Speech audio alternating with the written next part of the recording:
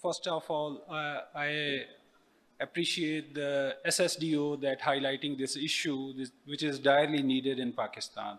So our group was number 4, and we were discussing the service providers, what services we can provide, and our member, what the panel was Mr. Rabia Usman, Noshaba Sattar, Abid Lashari, Zulfkar Ali Sheikh Saab, Aisha Sahibzada, and Alisha.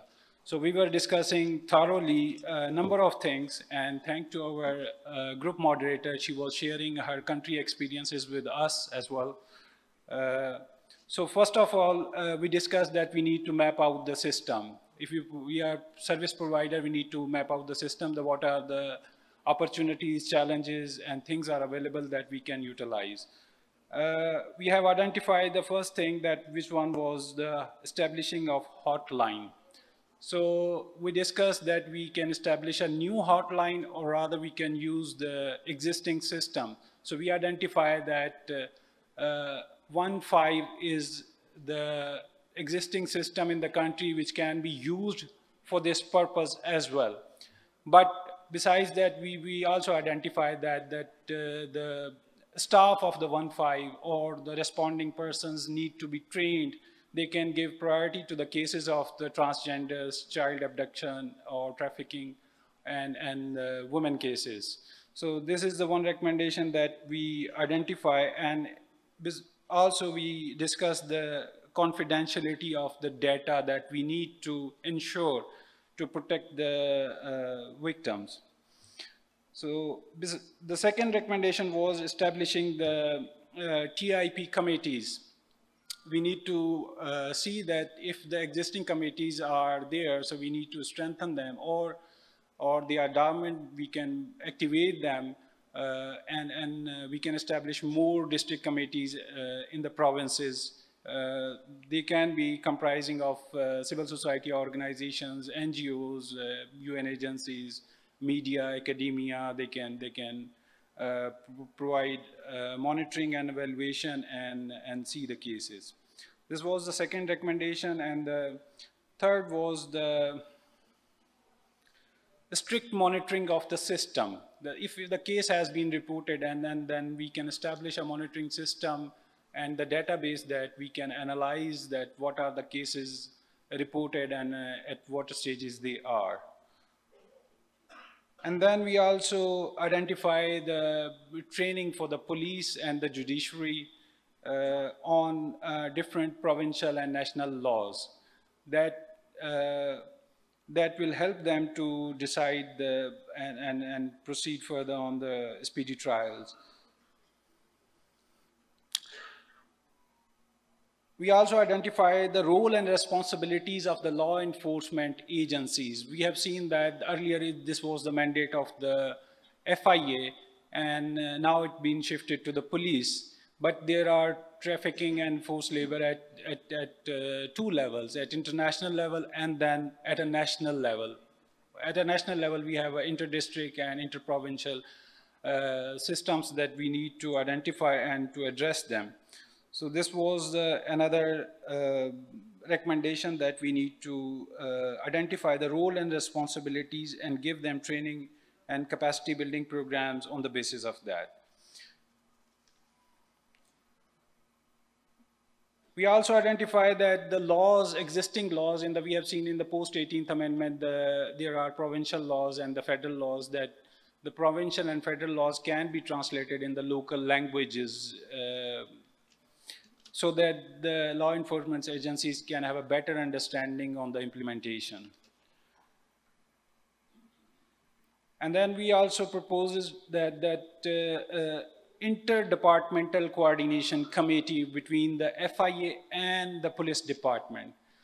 If they have a data sharing mechanism, they can have a better implementation of the laws.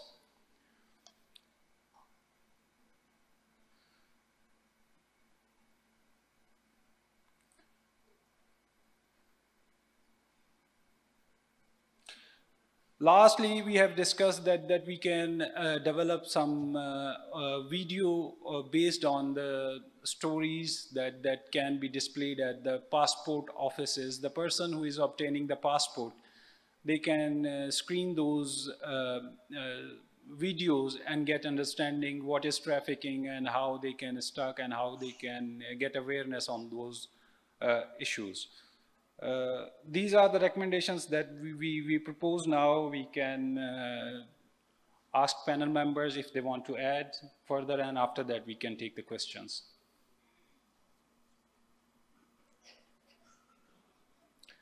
Okay, we can take the questions. Okay, if I want to add something. Sorry. Okay, please. I was of the view that all the cases that would be reported by the hotline, the 1-5, so there should be like a time frame or a deadline for like of 3 months to 6 months within a which in which a case should be addressed. I mean, like either it can be resolved or like it can be dismissed altogether, clearly stating the reason for whatever it is, and you know, with which I mean, like the process can speed up. थोड़ा जल्दी हो जाएगा जितने सारे cases pile up हो जाते हैं judiciary के. There are thousands of pending cases, and people are literally waiting for like more than a decade or two for their turn. So like इस तरीके से हम लोग process को थोड़ा सा speed up कर सकते हैं एक deadline के through. So yeah, thank you. In addition to that, we also discussed that there are certain needs of the victims that need to be prioritized. The legal counseling. Hi, Assalamu alaikum. My name is Shabnam Nawaz and I practice in Supreme Court. I have a question, and okay, I have to stand. So it's a question as well as it's a suggestion as well, because keeping in mind all the discussions that we've been getting from all the learned speakers yesterday and today, I believe there is a subtle form of trafficking that we are intentionally or unintentionally ignoring, which is like small girls, minor girls taken from one province to another, and under the pretext of getting married, and they're married to these perpetrators, and they are like gangs of they belong to different gangs. And what happens is when the father goes to the court, they bring the nikah-nama, and then things stop there. Even if the girl is under the age of 16 in Punjab, which penalizes anybody who cohabits with a girl who's under 16, even then the judges, they would be, you know, with a casual behavior, that's all right, she can marry even if she's 8, she's 9, she's 10. This is what we get in the courts. So what happens is she's cut off from the parents' family, and she has nobody to protect her, because she's told that she'll be, you know, she'll be hurt badly if she goes back to her parents. And then nobody knows, no agency, nobody is there to keep an eye on the girl where she has been taken and how she's living with anybody. So I believe that the grand norm in this particular thing is age and time relevance. You have to have a uniformity in age limit for age of majority throughout the country. Hats off to Sindh province. They have enhanced the age to 18 years. I believe all the parliamentarians sitting here, they need to focus on this and think about you know, enhancing the age of majority to 18 throughout the country. Thank you very much. Thank you very much. Anyone, please, ma'am.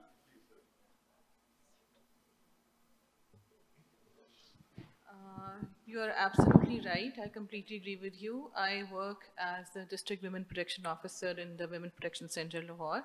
It's by Punjab government. We work as a crisis center for women. And we have seen many cases like these. And in most of the cases, we have to refer them to courts, and we are depending on the judges to give the decisions, and they have to analyze the situation. But unfortunately, in many cases, we don't get the desired result. And many a times, they are asked to reconcile, and we are asked to do counseling. और हम उनको बड़ी अदब के साथ कहते हैं कि सर काउंसलिंग का मतलब फोर्स रिकन्सिलिएशन नहीं होता, लेकिन ये केसेस, ये एज फैक्टर, ये बड़ी प्रेवलेंट चीज़ है. And secondly I would like to mention कि ये ट्रैफिकिंग इन पर्सन्स का कॉन्सेप्ट या ये जो टर्म है, Even many service providers, even in government institutions, उनको नहीं पता. They don't know, they think it's a very broad term, it's related to the borders. इसको local context में कैसे इस्तेमाल करना है, cases को कैसे identify करना है, एक massive training courses या capacity building या sensitization जो है, that is required to make the people realize how this thing works. Thank you. We also discussed the country context that if, because we discussed that in particular cases, the family is reluctant to receive the female return. So there should be some shelter or protection houses that they can go there and get the protection and shelter. Can I add to whatever the discussion is? I'm just adding to this discussion because I run a shelter in Karachi. And what both of you have pointed out is it's true that the judges have a very lackluster attitude towards child marriages, whether it's forced conversion, whether it's child marriage. Like yesterday, I got information that even the Sindh High Court, they allowed underage girls to go with the person they had married. Now, if we have this kind of attitude, then we don't expect, that means we're not getting justice. Without justice, there cannot be any results. So I think that's very important that child marriages should be taken seriously because that's where you see a lot of trafficking cases. And I've seen that at the shelter, and I think the judiciary should take serious notice of this. Thank you. Any other question?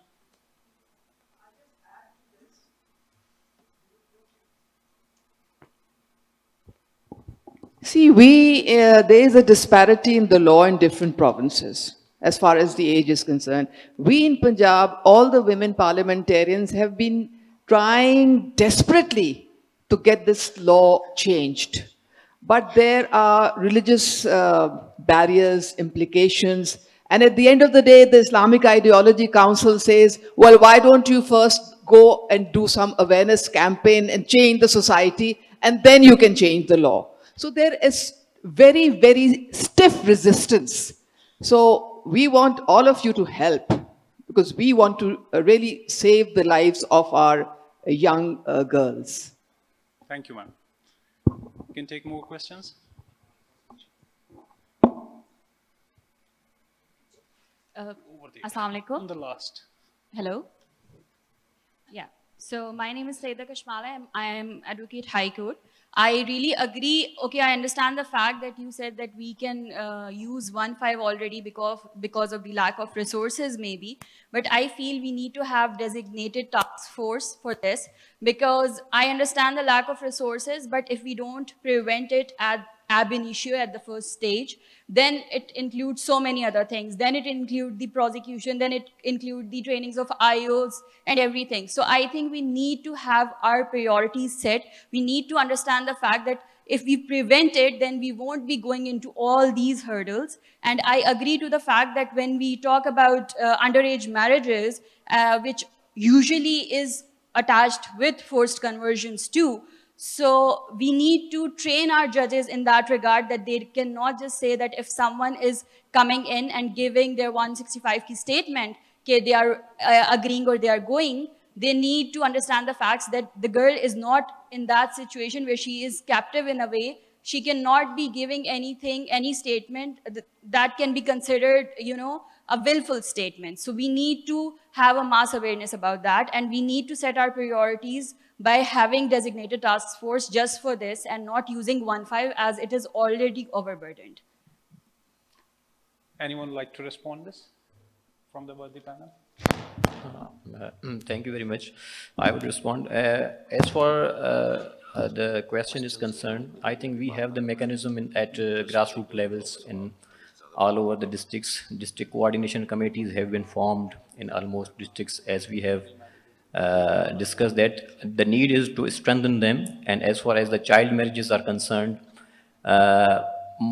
we have actually stigmatized this thing. If a girl is going to escape away from her home, she is already preconceived that she has run away with any person. So we have to first of all we have to conceive this concept, and we have to investigate the matter at our own level, and we should not involve in the first home as in a blame game at any level. Either it is a police level, either it is departmental level, either it is at family level. So we should own our minor girls. We should own our children at home. We have to train them, because family is the first grassroots level unit that we have to train our children, that we have to educate our minors. We have organized different sessions in our district Khairpur. I belong to district Khairpur division Sakhar, and I'm working as assistant director social welfare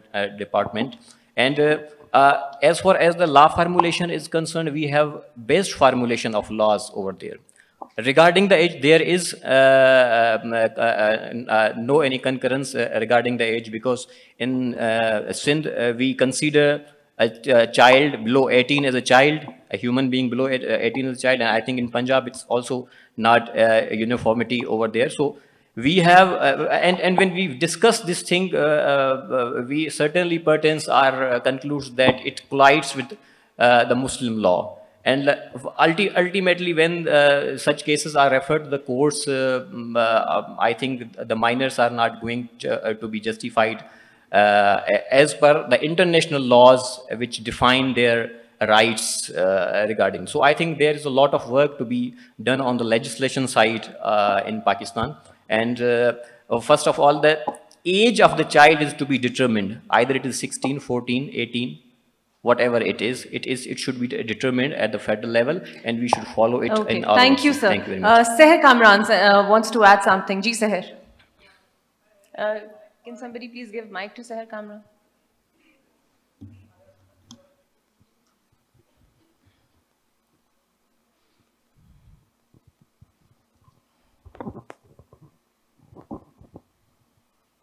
Yeah, actually, regarding the child age, we are signatory to the Child Rights Convention, which determines that every person below the age of 18 is the minor.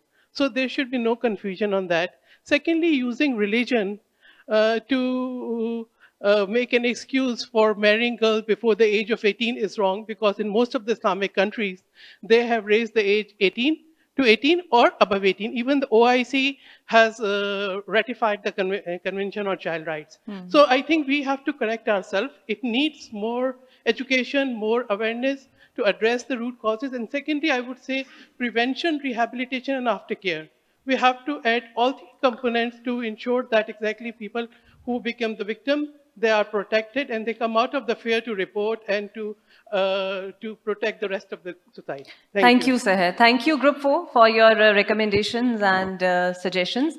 On a lighter note, I guess किसी और ने भी notice किया होगा. I've been noticing that in all the last 4 presentations and recommendations, there were one similar recommendation, that only police need to be trained. Police need to change the attitude. Police need to bring the public awareness. ऐसे लगता है सिर्फ police ने ही अपना किबला दुरुस्त करना है, बाकी किसी ने नहीं करना. But anyways, that's on the lighter note.